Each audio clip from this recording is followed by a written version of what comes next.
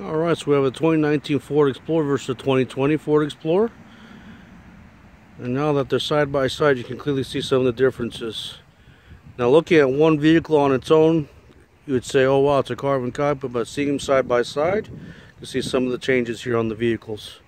Going to go on the side profile of the vehicles. Another thing you definitely notice is the roof line on the new model. It's definitely more raked, a lot more aggressive. Previous generation was more of a horizontal look, a little softer.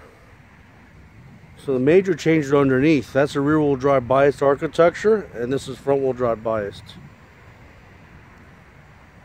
In terms of interiors, big differences inside as well.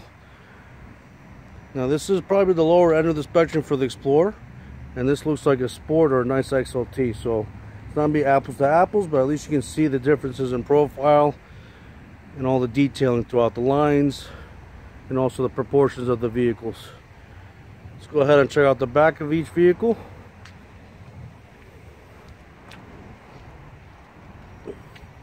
This was an impromptu video. I saw them side by side, so I wanted to take the opportunity to show you the difference.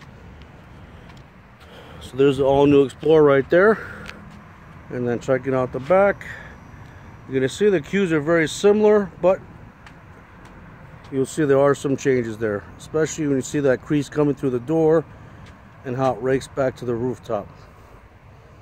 Little cleaner elements to the tail lamps. This has the quad exhaust on this Sport.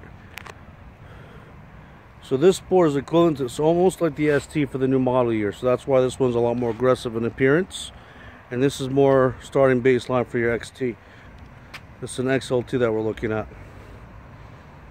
So here's another look here with the sun helping us out, looking at the previous generation. And there's the 2020.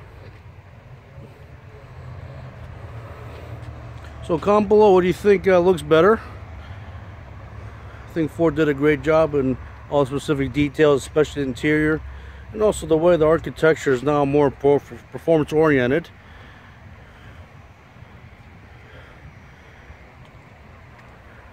So please comment, subscribe, and like. Please share all my videos. Really appreciate all the viewership.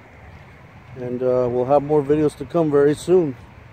So once again, 2019 Explorer on the left-hand side, and 2020 on the other side.